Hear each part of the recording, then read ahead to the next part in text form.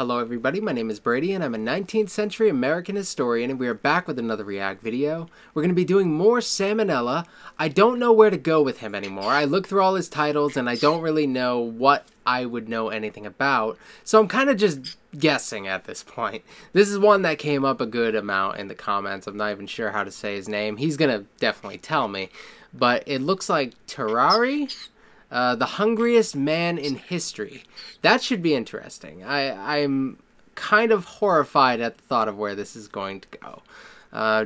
Just making sure our volume's good, and let's get it started.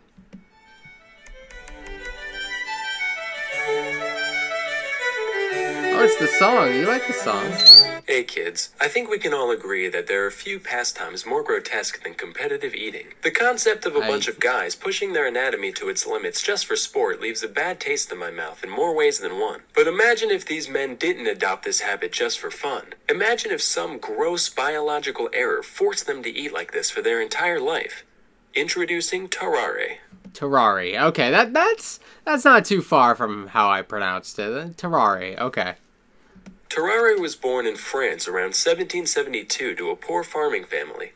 Oh, this is really close to what I study. It's France and not America or anything, but I touch on some French stuff over during this time, so it's very loosely related to what I study. I don't think I would ever find this guy on my own, but this should be fun. Tarrare was born in France around 1772 to a poor farming family. It's said that his appetite was so voracious that, by his teens, Tarrare could eat an entire quarter of a cow carcass in a single day. You'd think he'd be like mega obese, but no, he only weighed 100 pounds by age 17. However, there were still a few things that stood out about Tarrare appearance-wise. For one, he had a huge, stretched-out mouth with horribly stained teeth. He could reportedly fit 12 eggs in his cheeks at once, much like a chipmunk keeping its chipmunk eggs warm. Additionally, when Tarrare was full, he'd get a crazy octomom gut going, and any other time, he'd have a huge flap of stretched-out skin hanging around his waist. He also stank to high hell, even by 18th century French peasant standards.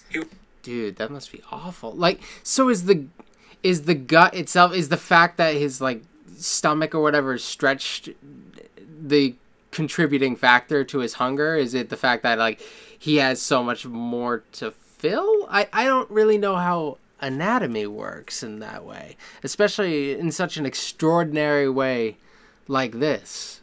So it, like, I mean, it blowing up is not at all surprising with how much he eats, but the fact that it is in that state, would it normally be in that state, or is that a result of him eating so much and then him just getting, like, permanently stretched belly around his waist? He also stank to high hell, even by 18th century French peasant standards. He was described as reeking, quote, to such a degree that he could not be endured within the distance of 20 paces. So between all this and his horrendous outhouse flooding dumps, his family had had enough. Alright, you're eating us out of house and home here. You gotta go, man.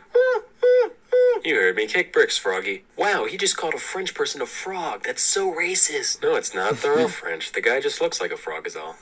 Oh. Well, too late. I'm already offended. That's fair. Dislike. After leaving home, Tarrare was forced to beg and steal just to satisfy his gargantuan appetite. Inevitably, people began to take notice of him, and eventually he landed a job as a street performer in Paris. This guy would have fit in very well with P.T. Barnum and them if he was born in the right century. Yeah, like he is like the guy with the endless stomach. Any sort, he would fit in that sort of like a circus thing. So I guess that's the direction he's going, which is that makes sense. People began to take notice of him, and eventually he landed a job as a street performer in Paris. People would hand Tarrare entire baskets of apples, eggs, and even wine corks, and watch in delight as he horked them down without the slightest hesitation. Normally this went off without a hitch, except for one time when he suffered a severe intestinal blockage. Fortunately, the crowd was kind enough to carry him to the hospital, where he was treated with the strongest laxatives the 18th century had to offer. I would draw what happened next, but it would probably get my channel deleted, so let's just picture it for a few moments. Okay. Moving on. Cut to the year 1792. This marks the beginning of the War of the First Coalition. Ever heard of it? Me neither. Who was in it? Fucking everyone. Anyway, Tarrare decided to enlist in the war. Hold on. I haven't heard that terminology Maybe this is a conflict that's known under a different name. I gotta Never see heard of who it. was Me in neither. Who was in it? Fucking. Holy Roman Empire, Habsburg. Yeah, everyone. I get just like all the major European powers. I don't know how big of a conflict. How do I not know about this? Let Everyone. Anyway, Tarrare decided to enlist in the war. After all, maybe that profound emptiness he was feeling was just a lack of purpose in life. Turns out, no, he really was just psychotically hungry. Even. Oh wait, no, I know what they're. I know the. It just occurred to me what war they're talking about. I just didn't think of it as that term. Not, duh. Little moments like that. Yeah, I know exactly what this war is now that I'm thinking about it.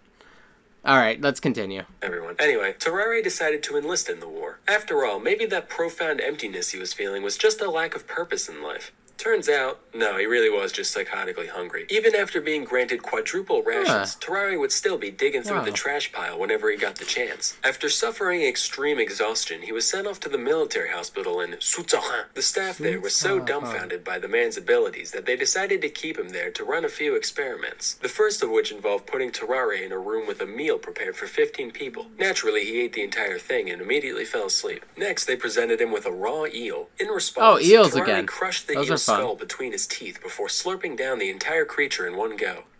Now, this is hair-clenchingly horrifying for a couple of reasons. Firstly, he put a whole frickin' eel in his stomach, but secondly, there had to be some point during digestion where the meat was gone but the bones still remained. Now, for those of you who don't know, an eel skeleton looks like this. That means Tarrare had all of those needle-sized ribs stabbing into the walls of his stomach at once, and he was fine.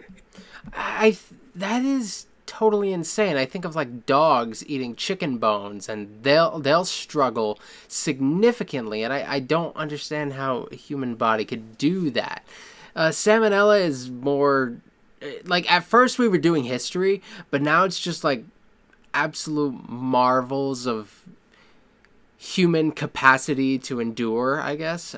That is something else.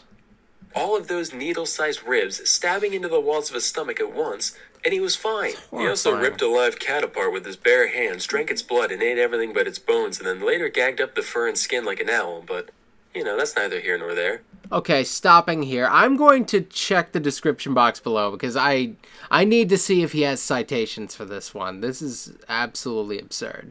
Okay, so I checked, and no citations on this one. Some of his videos, or at least one or two of them I've seen, have like a few links down there. I wanted to see if there was anything for this one, but maybe there's other stuff on this guy. Sometimes with Salmonella, like, I don't know how much I can buy, because the way he emphasizes the more ridiculous side of things, it makes it almost impossible to believe. So I would love to take this back to its source.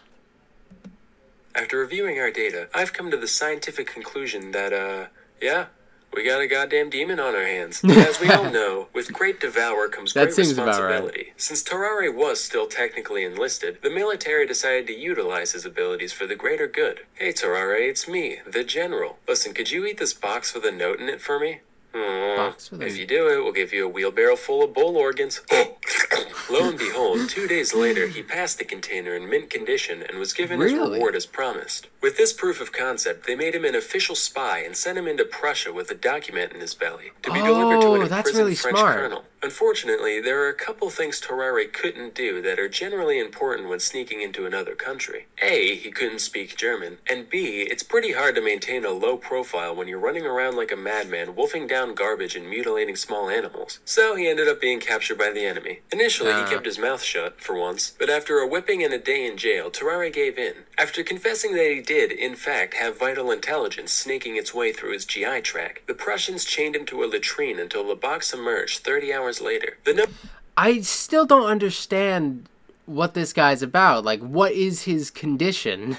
Is there a word for this, or is he just a one-of-a-kind creature? Whatever I'm having trouble understanding. Like, is he just like is this just extraordinary behavior mixed with like a weirdly tolerant stomach, or is there like something very specific that you could tie this to? No, it wasn't actually anything important, so they just mock-executed him, gave him a severe beating, and sent him on his way. After all that, Tarrare returned to life at the hospital, desperate for a cure for his condition, but nothing they ever tried worked. Meanwhile, the man's endless Hold on, I always like to read these desperate things. for a cure for his condition, but nothing. Tobacco pills, opium, vinegar, juice cleanse. Tell him to just quit being fat. Throat cork. Okay. Give up and start a business making IRL war.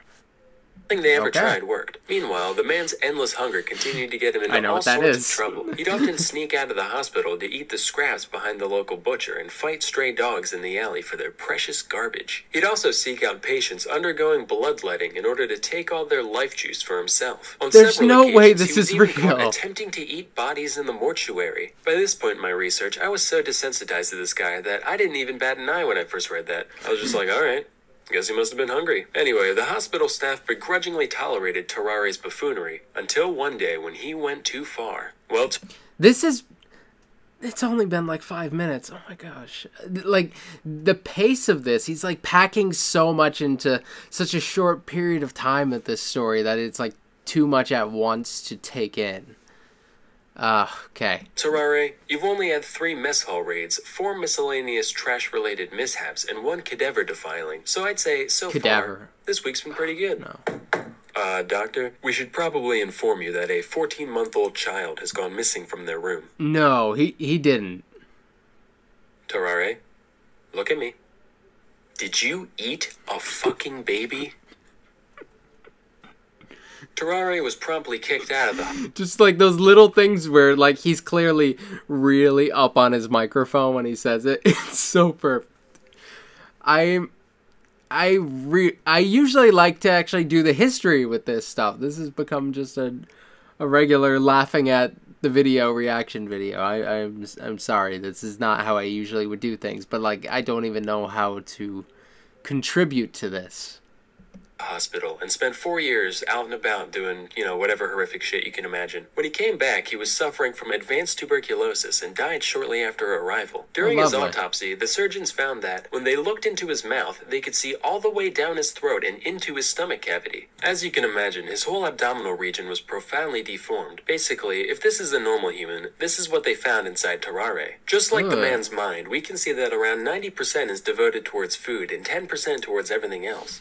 But is that like, was he born with a weird shaped inside, or was that like formed by his eating habits? Because you're only getting to him after he's dead. Like, who knows what he was like early on? I just don't understand. What's his deal? This whole time, I'm just looking for a diagnosis. So, moral of the story here is that, no, you know what? Not even I can find anything resembling a moral here. Not all stories have a point to them. Sometimes they're just sad and disgusting from beginning to end. Yeah. And now a word from our sponsor. As you can probably tell, I'm a very visual person when it comes to learning. I firmly believe that engaging visuals are an essential teaching tool that allows for much deeper comprehension than plain old walls of text. That's why I'm pleased... I'm going to watch his ad because I think his ads are usually really good. If you want to skip this, you can. You can skip it on my video, but you should feel bad about it if you do. Is to introduce our sponsor, Brilliant.org. We all know that math and science are really important to master, and Brilliant's elegant UI and step-by-step design makes learning seemingly complex topics very intuitive, especially for visual learners. Their straightforward graphics, delightful animations, and interactive puzzles make it easy and fun to hone your own critical thinking skills. Personally, I've always been super intrigued by neural networks and all the things you can do with them, but I've always been too intimidated to research them in depth. After learning about Brilliant, I actually started taking their course in the subject, and I gotta say, it's been such a pleasurable experience that I plan to continue with it in my own spare time. Perhaps I could learn about anatomy, because clearly the last couple Salmonella videos that covered anything like anatomical, I've pretty much shown that I know nothing about that stuff. Like the one about like the brain injuries, I had no idea what to talk about when it came to that sort of stuff. So that would be a nice thing to learn about one day. To support me and learn more about Brilliant, go to brilliant.org/salmonella and sign up for free. Also, the first 200 people that go to that link will get 20% off the annual premium subscription. Till next time, I'm Salmonella, and thank you for watching. Thank you, sir. That was absolutely absurd. And I'm going to have to look this guy up and see if he has, I don't know, at least a Wikipedia page. I don't know how much further I'm willing to go into him. It's almost upsetting to learn about, but I would like to at least understand, like, medically what was going on with him. That would be interesting. Or if they ever found out exactly what his issue was. Dude, that was awful. I mean, it was a good video, but it was kind of an awful experience at the same time, and I think that's kind of what he was going for. I'm sorry if I didn't give any historical input here. That was an unexpected story, to say the least. But I enjoyed it, and with Salmonella's videos, I don't really know where to go from here. So leave your suggestions, because I look through them and I have no idea if I'll know anything about any of them. I went through the ones where I felt like I'd know a thing or two about them pretty early, and then from then on, we were just going with it. So thank you for watching this video. Like if you enjoyed it. Subscribe for more content every single day, and I will see you guys next time. Thank you.